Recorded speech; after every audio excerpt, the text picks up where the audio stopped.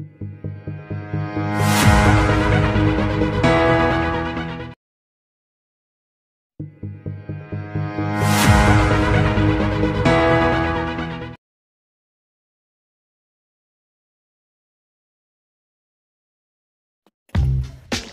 Ria, how are you? Friend, I need your help. I have planned something special for my birthday. I want to buy some toys thinking that if I give 4 or 5 or 6 toys to each of my friends on my birthday, what least number of toys must I buy? Please suggest me. Sure, my dear. It's very simple to calculate. We can take help of LCM. Do you know what is this LCM? It is least common multiple.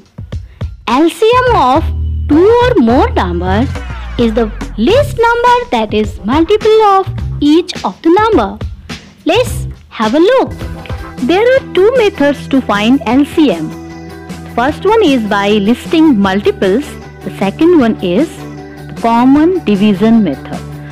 So at first let's move on to the first type, which one is by listing multiples. Here our numbers are 4, 5 and 6. So at first we will list some multiples of each number as I have written. So at first we'll take the multiples of 4. That will be 4, 8, 12, 16, 20, 24, 28, 32, 40, 44, 48, 52, 56, 60. So all these are the multiples of 4. The next we will write the multiples of 5, which will be as follows: 5, 10, 15, 20, 25, 30, 35, 40, 45, 50, 55 and 60.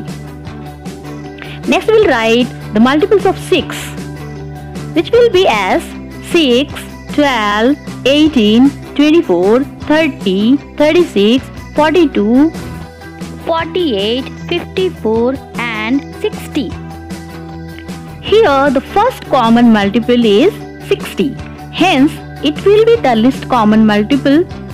Therefore we can conclude that LCM is equal to 60. Now let's move on to the second method. That one is common division method. During this method, you have to do, at first we'll write the given numbers in a horizontal line separated by commas as I have written.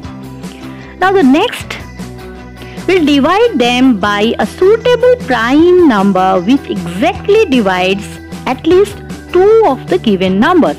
Here 2 is suitable prime number which exactly divides 4 and 6, and 5 is not divisible.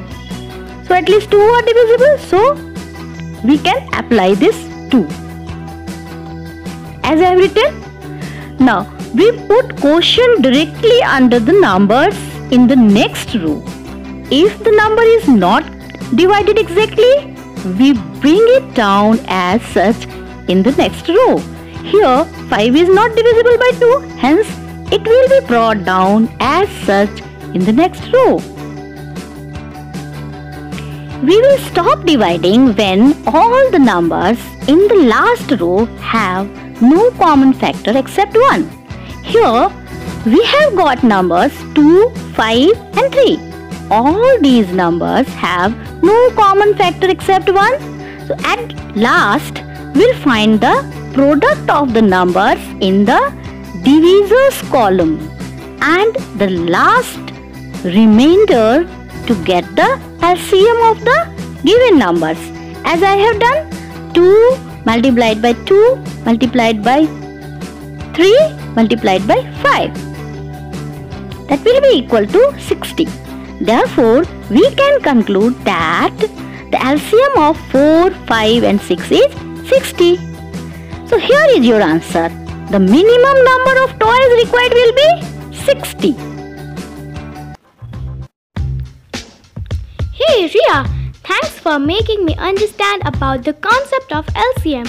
I had never thought that processing LCM would be such a convenient. Now onwards, I shall not have any doubt relevant to LCM. It was nice to hear, my friend. Ria, I was about to visit market for shopping of my birthday. Would you like to come with me? Sure, it will be such a fun to accompany you on outing. So why to wait? Let's go.